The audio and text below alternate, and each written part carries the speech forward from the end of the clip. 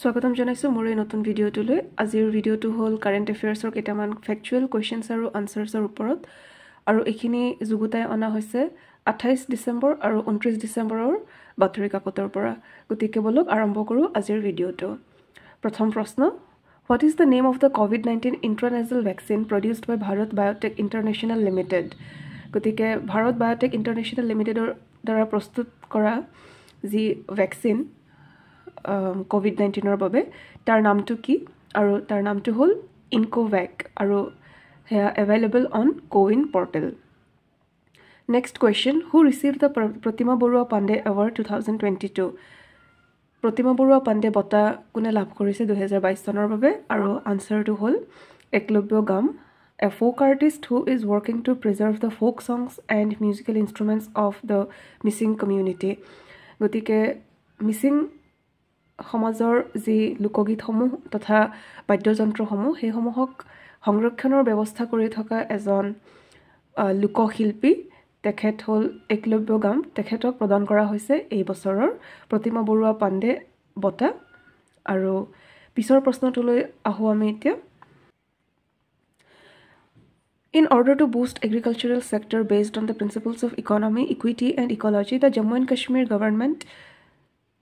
will undertake the cultivation of which product? The answer is MAP, which stands for Medicinal and Aromatic Plant. গতিকে geography বা environment সেকশনৰ পৰা কিন্তু আমাৰ এই প্ৰশ্নটো আহি যাব পাৰে আগবাঢ়ো পিছৰ প্ৰশ্নলৈ Who received the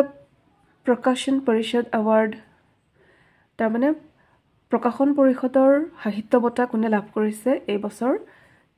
তেখেতৰ নামটো হ'ল প্ৰণৱ জ্যোতি ডেকা আৰু কোনখন কিতাপৰ বাবে তেওঁ লাভ কৰিছে তেখেতৰ কিতাপ প্ৰণৱ জ্যোতি ডেকাৰ শ্ৰেষ্ঠ গল্প এই কিতাপৰ বাবে লাভ কৰিছে তেওঁ প্ৰকাশন পৰিষদৰ সাহিত্য বঁটা আৰু এই বঁটা প্ৰদান কৰা হয় প্ৰত্যেক বছৰ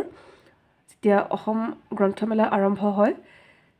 তাৰ আৰম্ভণিৰ দিনাখনে এই বঁটা প্ৰদান কৰা হয় প্ৰকাশন পৰিষদৰ ফালৰ পৰা গতিকে এখেতে লাভ কৰিছে এই বছৰৰ প্ৰকাশন পৰিষদ বঁটা তাৰ পিছৰ প্ৰশ্ন Which district achieved the first position among all the districts in Assam in Gunotsav 2022? Gunotsav 2022 চনৰ যিমান জিলা আছে অসমৰ গতিকে শ্ৰেষ্ঠ জিলা হিচাপে বিবেচিত হৈছে কোনখন জিলা শিৱসাগৰ জিলা